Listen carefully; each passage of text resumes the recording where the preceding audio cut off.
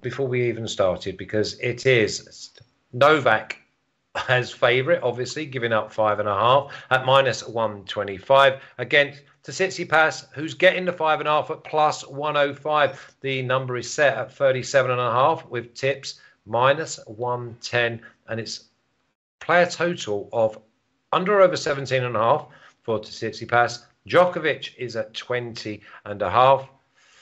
I mean, you can take this one away, Alex, because tell me how Novak loses this final if it's possible.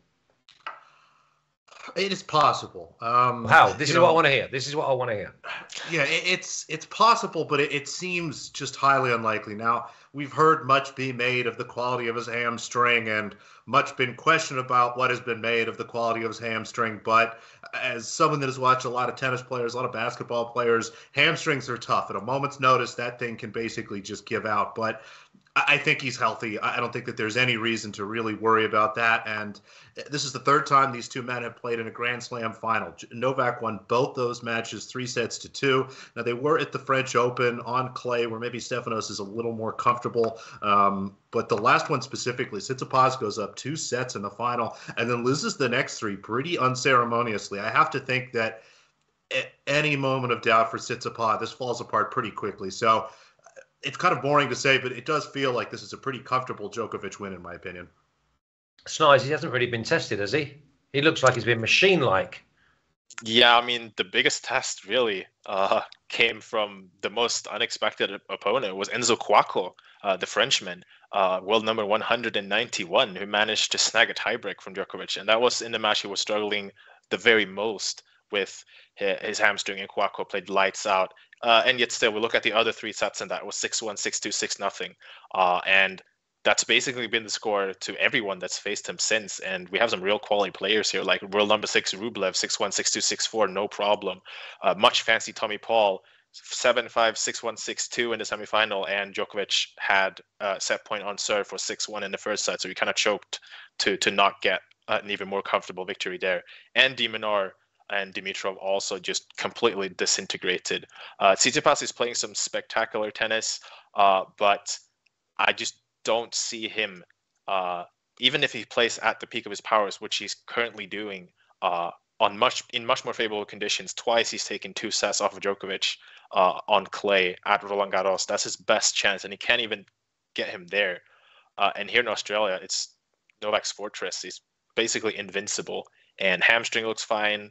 And there's really just no betting against him. I think it's either Tsitsipas comes out strong with enormous self-belief and goes up 2-0 again to just lose, or it's a comfortable Djokovic 3-0. I really see no in-between there, but I would lean towards the former. Djokovic just looks insurmountable currently. Alex, what do we think of the number 37.5? Because my initial impression is it goes under. Because even if we see a full set, we could have a 1 or a 2 in any of them 4 sets.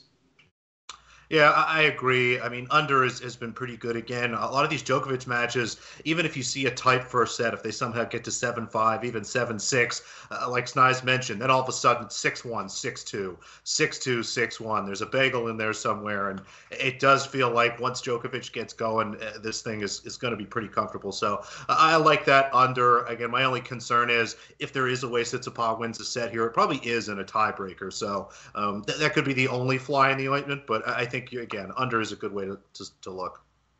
Okay, so we think that he covers the 5.5 at -125, Alex.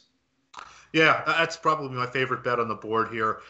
We've got some Djokovic to win the tournament, which is great. We get to just let that ride. Like I just talked about with the total, don't mind the under. The under is usually a decent bet if you also like the favorite on the game spread. The two are not entirely correlated, but generally pretty close to one another. But again, in the off chance that we see Djokovic do what he's done in a couple Grand Slam finals over the past few years, kind of use the first set as a warm-up almost, let Tsitsipas take the first set, and then kind of, sweep things away in the next 3. So protecting against that a little bit, I'd rather just lay the -5.5. Yeah, I'm just thinking to myself that the number must be wrong on Djokovic's games, because if he goes to 4 sets and he wins, say 3-1, if he doesn't get beat, bagel or 1, we're going to cover the 20.5, because I see him getting at minimum 23, 24 games in a 4-set game. It's nice. Yeah, definitely. And I think there is a slight danger of tie breaks here. Tsitsipas has been serving incredibly well this week, and it is worth mentioning that in 4 of the last 5 head-to-head matchups between these two players, there has been a tiebreak involved, and it importantly occurred before even at like the second set. Sorry, the third, like before the third set at the latest. So even if it's a straight sets victory, it's still it has a pretty high likelihood of going to a tiebreak. And then, Djokovic has to win 6 games and perhaps not win the set. And then, from there, it's guaranteed basically. And if he wins a set, obviously with 7 games, and again, Tsitsipas can take a set, instantly there. But it's like it's a difficult one for me. Again, I think it's either a fairly comfortable one, and even if he gets a tiebreak set like 7-6, he's still going under if it's a straight sets victory. So we basically need 4 sets for that. But if you do like 4 sets, I mean, I like to play your total over. Well, if it's under Snize, you don't go anywhere near the -105. You just go with the 3-0 set betting at +150. Yeah, exactly. And if it's 3-0, you're going with Djokovic -5.5 because yeah, he ain't exactly. winning, even because it's going to be 4-4-4. So exactly. So if you like, I'd say if you like the over, is where I was going with it. If you like the over, just bet over 20.5 games with Djokovic instead of the over 37.5, because he can win in 4 sets, go under, but still go over his player games. But yeah, for me, my bet that I have in this one is actually the tiebreak bets. I have over a 0.1.5 or 0.5 tiebreak, at least one in the match. As I said, even on clay, notably 2 of these head-to-heads are on clay as well, super slow conditions, and they still played a tiebreak. And these are super quick conditions. Tsitsipas has been serving well. Djokovic has been going for his serve a lot. He's been double faulting a lot because he's packing a lot of power into both first and second serves, meaning he's been sporting really high first serve points won, around 80%. And with Tsitsipas serving, he can, especially in the first set before Djokovic really settles in on return, he can certainly take it to a tiebreak.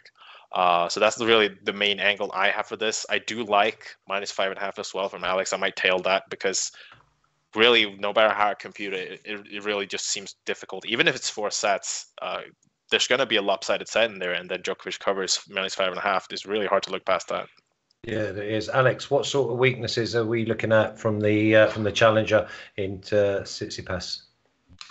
Really weak return game. It is really hard for him to win any set where he doesn't, again, get it to a tie break where the returning becomes less important or somehow gets an early break. So you're going to know pretty early on what Tsitsipas has, what he's able to do. But if he can't get anything going return-wise on this Djokovic serve, it's over pretty quickly. So, as Snize kind of mentioned, Tsitsipas style, he's going to focus on that serve, try to get everything basically to a tie break. A Tsitsipas win here does feel kind of like a 4 or 5 set match with 3 or 4 tiebreakers in it, something like that. So I think that gives you maybe a feel for what he needs.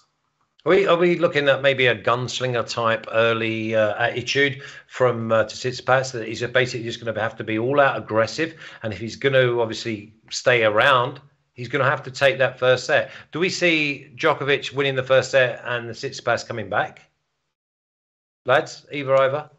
No. I mean, he's been winning. I mean, if it were clay, he'd had a chance. He's done it before. Like, he was 2 sets down against Djokovic in Roland Garros of 2020, and he came back and made that a 5-setter. Unfortunately, he couldn't be competitive in the 5th, but he did it. And Tsitsipas is a player that thrives on self-belief and is generally very confident, though he can have his meltdowns. So it's not like he's going to give up. And obviously for him, he has nothing to lose. It's going to be all guns blazing. He's going to have to go out there because obviously Djokovic is the man to beat. Everyone knows that he's in contention for being the best of all time, right? So the attitude and the play from Tsitsipas has to reflect that. Just go out there and do your very best. But as for winning the match, as much as he tries, he needs to win the first set, possibly the first 2 sets or 2 of the first 3 sets. He needs to be up 2-1 at worst to have a chance to win this. If he doesn't have that, I really don't see a chance for him. Okay, let's have a little look at where we're going to earn some money on top of our futures. I went all in on Djokovic, to be honest. So I'm more than happy just to sit it out. Djokovic -5.5 at -125 for Alex. Snize likes that as well, that -5.5. But he's also thrown in the tie break in the match at -140. So, but lads, it's Djokovic, yeah. Yeah, it's Djokovic. Okay, let's not complicate it. I like that. Djokovic around the +100, -110 prior to the start was the best way to go.